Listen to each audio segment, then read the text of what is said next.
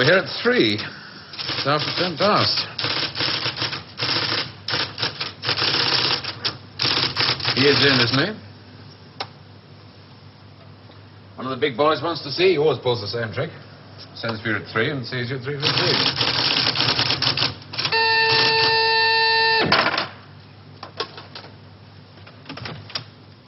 Mr. Larkin to see you, J.G.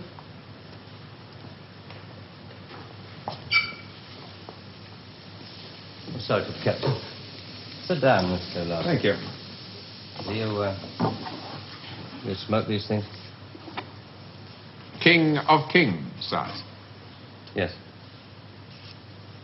Very surprised we got you to come here, Mr. Larkin. Well, I couldn't see what the CWNS would want with me. Still can't. Do you know anything about us? Oh, I heard 1 or 2 things when I was working with the BBC. What'd you hear? CWNS set up midway between the government and the TV companies. Any time the newsreel boys put out stuff with security classification, wars, weapons, political leaks, they get their film through this office. What do we know about you? Larkin. Robert Santor. Yes, it's a family name. Good family. Good education. But you turned your back on all that, didn't you? Tried a little bit of everything.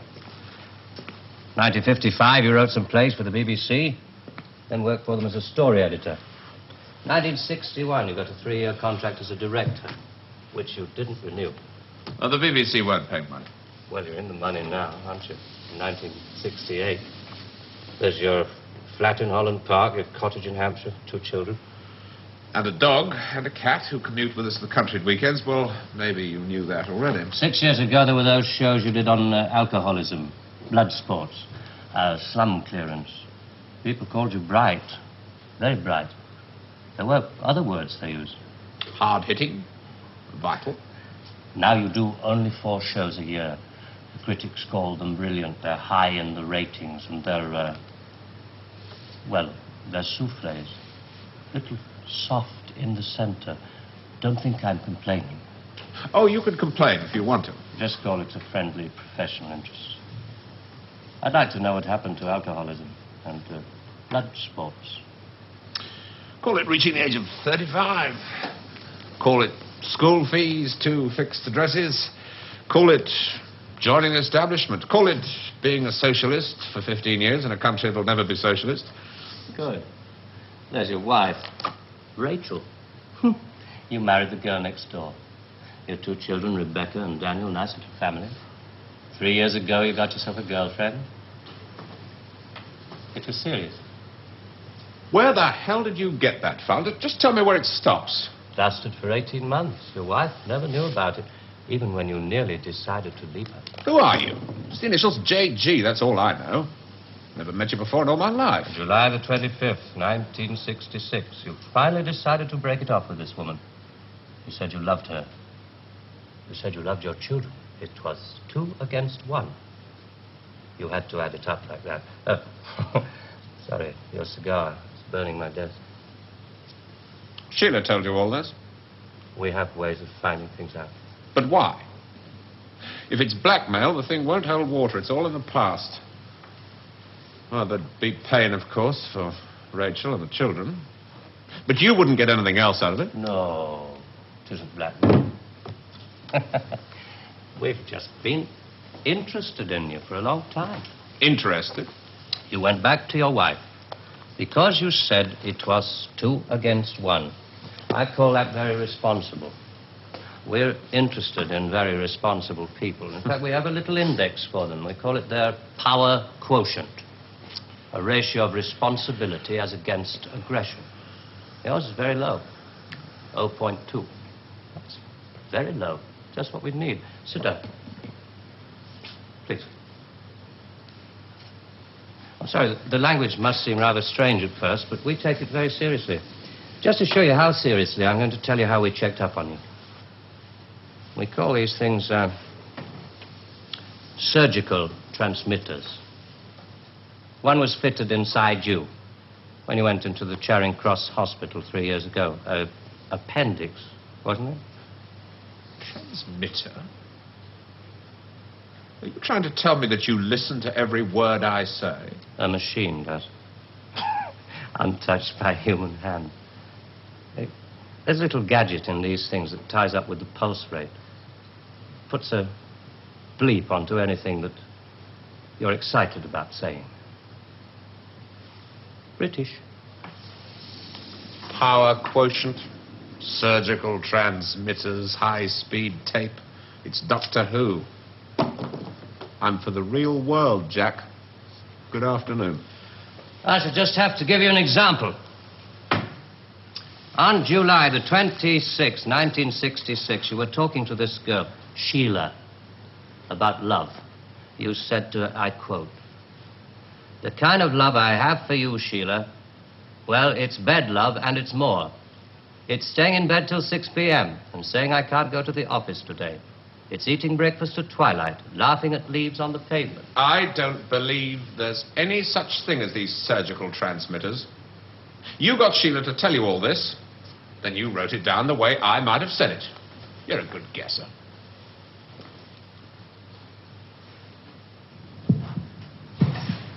Can you hear your heart beating? It's eating breakfast at twilight, laughing at leaves on the pavement, getting a cab to a silly movie to Paris. It's moving when you're tired of staying still. And I've done it all before when I could do it with no ties. Now it'd just be irresponsible. So there really is one of those things inside me.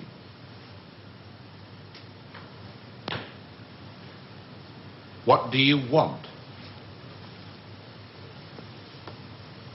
We want people with low power quotients. We want them to work for us.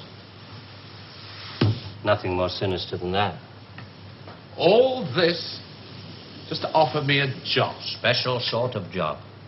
The newspapers talk about the corridors of power, the power elite. Let's just say we'd like you to join the club. Oh. There's a vacancy in our newsreel department. We'd like you to help plan the news for 1973. Come again? Plan the news for 1973.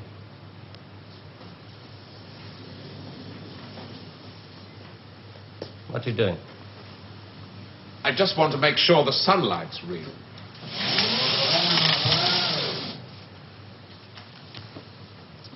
I always tell people, news is the most highly developed form of fiction. The most difficult. Come on. I just want to show you something. There's no obligation to buy. Really. News requires imagination. News requires responsibility. We think you're well qualified. Please. Double A security, sprinkler systems and other services do not operate beyond this point.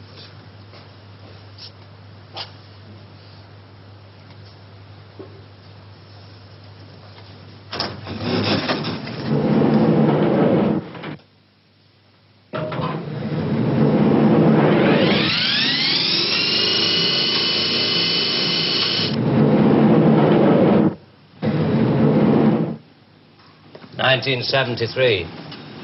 We've only roughed out the news for 1973. Nothing's been given the go-ahead yet, but this is the kind of thing we have in mind.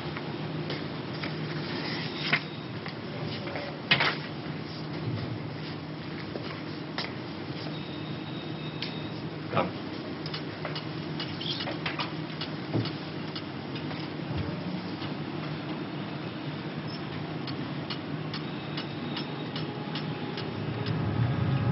Today, April 14th, 1973. First historic pictures by Radstar of the combined U.S.-Russian landing on the moon. Shown here are Majors Webb and Mikhailovich taking their first steps into the unknown, firing their retro-rockets to land their spacecraft on the dust-covered surface. A comforting note for us stay-at-homes, both the Pentagon and the Kremlin have announced that the moon has no strategic value. A comforting note for us to stay at home.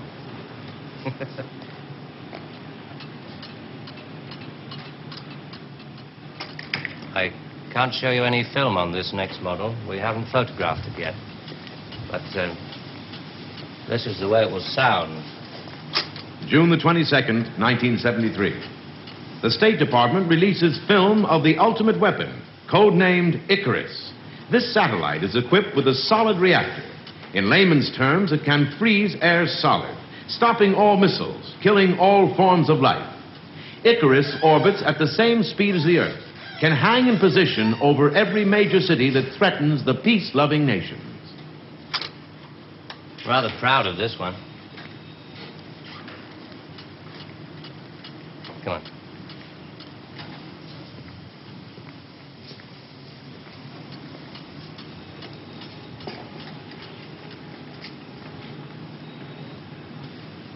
Please, sit down, Mr. Larkin.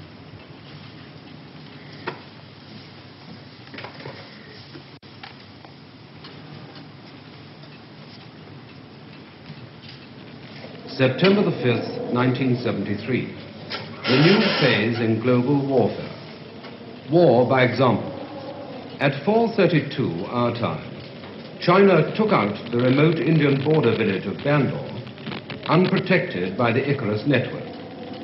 After the first 2 5-megaton H-bombs had fallen, the 9-way hotline finally switch had it off. effect. But This is going to happen in 1973. You're going to make this happen? No. We're going to make models, much cheaper. Then we photograph the models. Fake newsreels. That's fake newsreels. For the past 10 years, people have been looking at our fake newsreels and listening to our fake commentaries. And they accept it for the truth. And you can do it. Stop 100 people in the street. How many of them have actually seen a missile or a satellite? They're just told they exist and they believe it. Yes, you're getting there. I knew you would. Well, now, the moon rocket and the satellite, that you can get away with. That's too remote for people to grasp. It's too far away. But this... I mean, you invented this village on the Indo-Chinese border. Oh, yes. Well, somebody could check up. Very mountainous territory up there. There'll be no survivors in 1973. No rescue work. Radiation scare. Yes. You can do it. This could be the news for 1973. Not necessarily exactly like this. We only plan in detail 1 year ahead. Oh, you only plan 1 year ahead. Hey, tell me, what is the news item that's bothered you the most in the past year, 1967? Oh, well, it has to be the new American intercontinental ballistic missile, the Boy Wonder, doesn't it? Just the one I asked him to set up for you. The new ICBM, codename Boy Wonder, with a much-talked-about Mercury warhead. I haven't any special effects up here, but perhaps with the proper sound. Blast off. And Robert Larkin, television director, high IQ, 35 years old, is scared. Scared by nothing. It doesn't work. It's a scientific impossibility. The same goes for the much-talked-about Mercury warhead. Perspex. Well, if this rocket doesn't work, then the others... They have a fireworks party at Cape Kennedy almost every other day. Well, you didn't really believe there were all these things whizzing about up there, did you? Sputniks and rockets. Astronauts crossing their legs for 8 days. How long has this been going on? Since Hiroshima. And the H-bomb, you mean, that doesn't work either? Right. Dirty. Very, very dirty. What was your first reaction? Relief. Oh, yes. Yes, it has to be relief.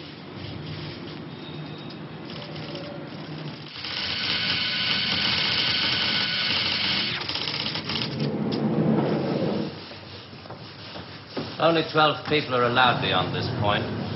Most of them work in the photographic department, taking phony newsreel pictures of our models and processing film and so on. Sit down, please.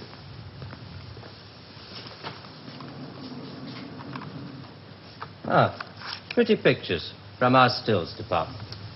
The boy wonder. Do you really think that missiles and satellites are my line of country? No, not at all. I've only shown you the hard news. There are other things, much softer things we thought might interest you. Well? 1973, we thought it might be time for an anti-teenage movement. A long-awaited return to maturity. Sherry. Perhaps even a religious revival. Oh, I see. You want me to arrange the grand opening of Ruislip Cathedral. 1st of October, 1973. Mark the date down in my 10-year diary. We are very serious about you. There are things about you we like very much. Qualities you have to offer. Qualities that we perhaps don't possess at the moment. That's great. Our file on you. I have to return to July the 25th, 1966, the day you broke it off with this girl, Sheila. You really did reveal rather a lot of yourself that day. But, of course, if you really mind... Help yourself. You said to her, it won't work, Sheila, and she said something, and then you said...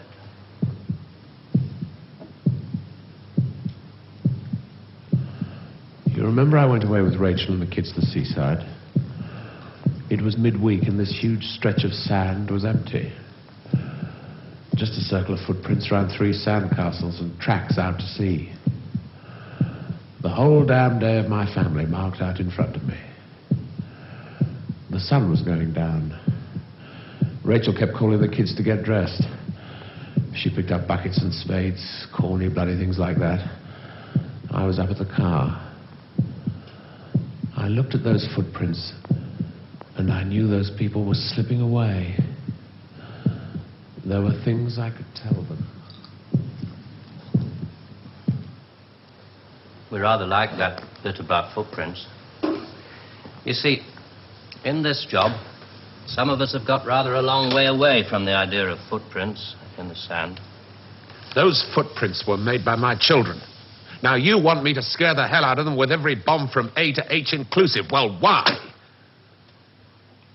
I mean, when did it all start? 1945. You may remember the Americans let off their 2 atomic bombs. Well, they didn't want other people doing the same thing. I mean, you do see that, don't you? Oh, I don't know. Well, to scare the people off, the Americans put it out that the atomic bomb was halfway along the line to something much bigger, the hydrogen bomb. It didn't work. They spent 5 years in negative research. Well, what about the Russians? They're supposed to have quite a pile of these things. We were surprised when they started their tests. Then we got a few feelers from their Secret Service. Nowadays, we work very closely together. Oh, all these stories about spies going off to Russia. Mr. Philby, remember? Just good copy for the Sunday papers. Good copy. Well, the Chinese. I mean, they've just announced their bomb. Yeah, we played along with it. We recorded their phony explosion. We're rather hoping the Chinese will come along, complete the pattern, you know. In Vietnam, hundreds of people are being killed every week. Well, you can't do that with your models. No. And you can't cure people of bad habits in 2 generations. They like to carry rifles. They like to put lines on maps. And we let them because we control the situation. There's no danger of world war. Just a simple choice for everybody. Capitalism or communism. Strawberry or vanilla. It all adds up to the same thing now we've got rid of the big bangers.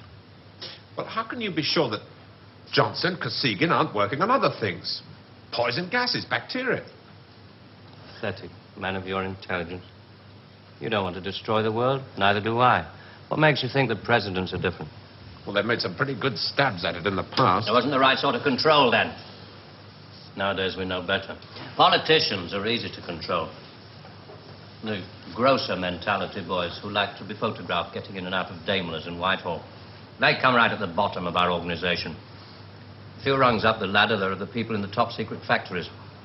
Just those in a position to know they're making weapons that don't really work.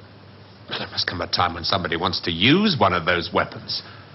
I mean, somebody is standing there with a finger on the button. Well, that's the beauty of it. Nobody presses the button. We control all the crises. We build them up and we shut them down. We? Again? Yeah, I'm coming to that. Near the top of the hierarchy, there are the economists, top civil servants, the top brass in the military. Those men who are supposed to view the nuclear tests and so on. And above them, CWNS. Right at the top. Classified World News Service. Just who the hell are you? It's obvious, isn't it? Just a very few of the top people in communications in every major country in the world. Oh, you mean you run all these magazines? No, of course not. We just get them to take some of our copy every week. Television is much more important to us. It all happens so quickly. You say you can put out what pictures you like on television. Doesn't anybody try to stop you? No, nobody wants to.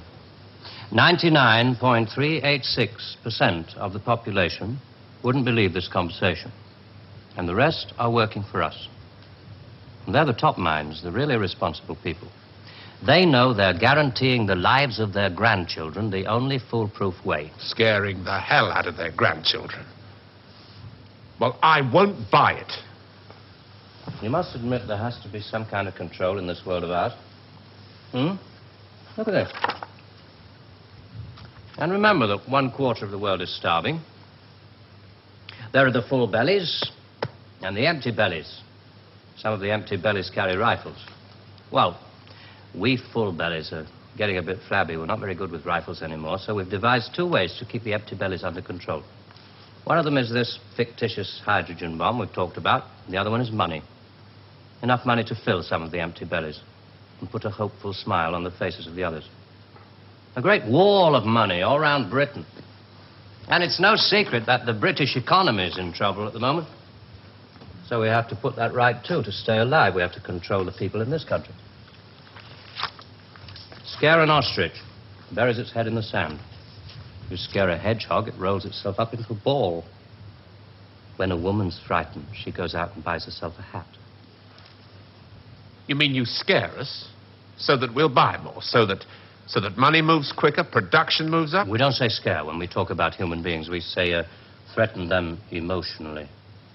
And there are all sorts of ways of doing it, not just the big ones like the hydrogen bomb. Overcrowd them a little with bad planning. Sell them too many motor cars. Anything to keep them a little bit removed from reality.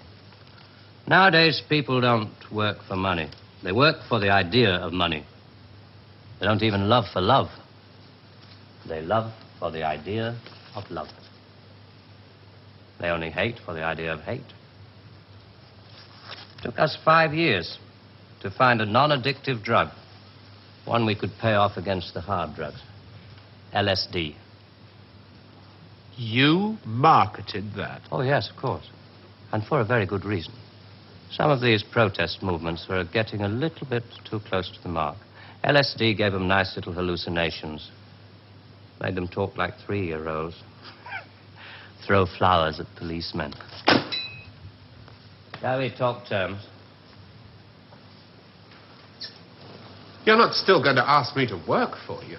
I'm afraid I've had to put all this rather bluntly. You see, there wasn't really very much time. It must be rather a shock. Most people realize that the world is controlled from about 6 big cities. But it must be rather shocking to learn that a 1/6 of the world is controlled from this building. You mean you? Oh, no. I only rate an office on the 7th floor.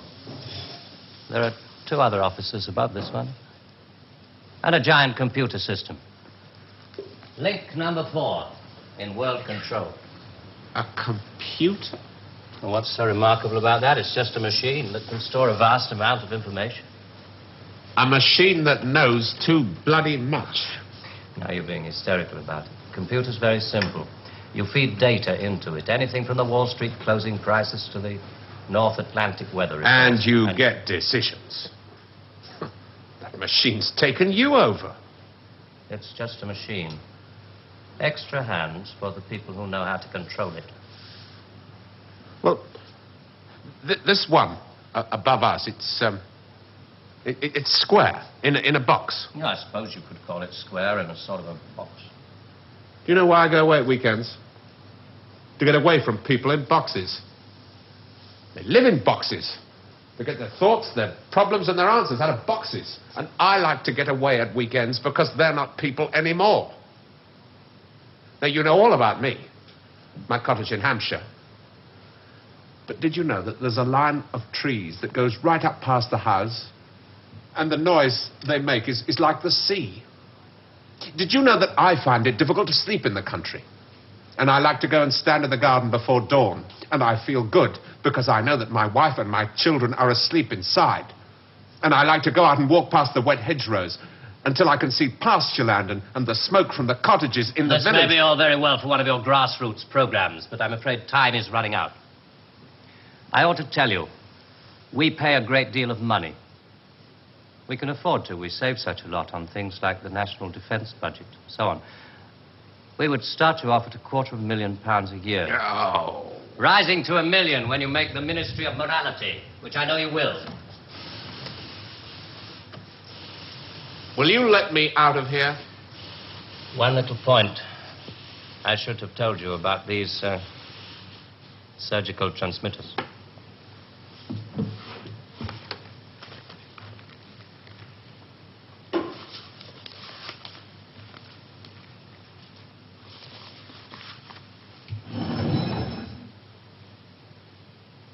There's enough of this stuff inside you at this moment to kill 6 people.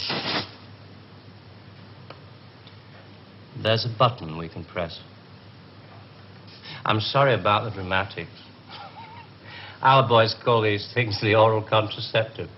Keeps them from talking too much.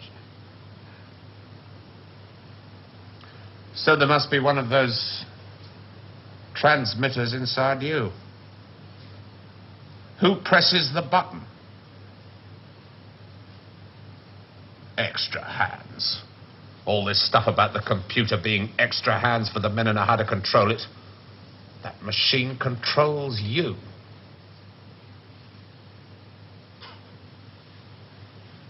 You start on Monday.